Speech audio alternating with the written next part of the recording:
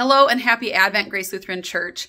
At the beginning of our devotional booklet in the introduction, I had written a little blurb about how you can make your own Advent wreath at home. And so for today's video, I just wanted to come on and show you what I do at my home and how I've made my Advent wreath.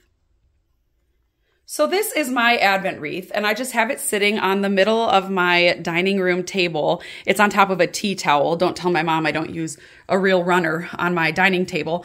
But you can see it's just sort of made with things that I had around the home.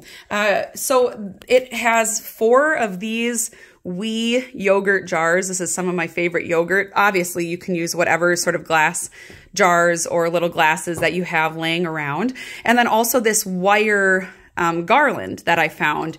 And this I did buy. This was from Michael's. And then I also had these tea candles. These are from Target, but obviously you can get them anywhere.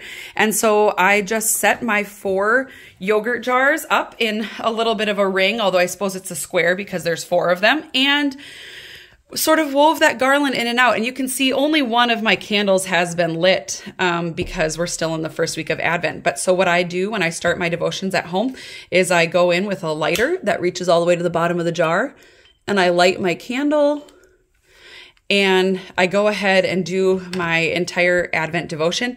And then at the end, instead of smacking my candle across the room like Pastor Wilsey, I just blow it out. So just wanted to show you guys how easy it is to sort of make your own. And if you're feeling like it's too late, like why would you bother making one of these because Advent's already started? Well, that's okay. Just make this a new part of your Advent preparations going forward. And now you have something that you can do in years to come as well.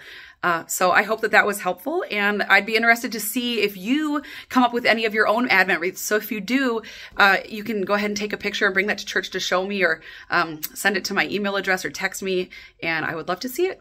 So thanks, and we'll see you tomorrow.